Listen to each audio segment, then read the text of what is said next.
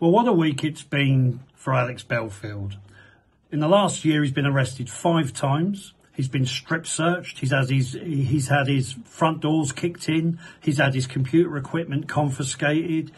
Absolutely unbelievable. He's made allegations that the police officers have been openly lying about the way that his case has been handled. Luckily for Alex, Conservative MP Andrew Bridgen, who I'm going to be speaking to this week about this, intervened and contacted the Home Secretary, Priti Patel.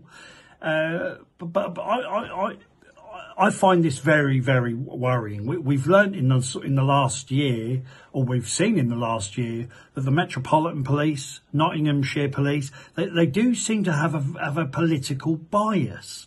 And for me, that's not the job of the police. It's the police's job to defend and uphold the law. That's it. They shouldn't be bending the knee. They shouldn't be bowing to any pressure groups. They should be there to be allowed to do their jobs and defend and uphold the law. But Alex Belfield is an interesting example of what the state are capable of if they're allowed to go down the path that they would appear to be going down. I don't want to talk too much about Julian Assange, but I for one, am very concerned with the way that he's been treated in the last couple of years since his arrest.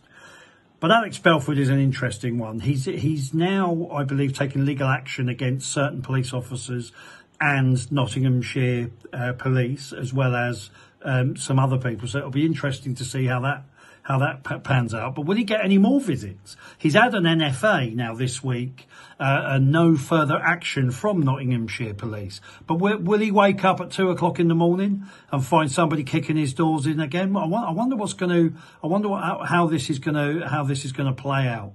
I'm going to be speaking this week to Andrew Bridgen, Conservative MP, who very kindly stuck his neck out and helped Alex. So please do tune in. It'll be advertised on Now Is the Time TV within the next 24 to 48 hours.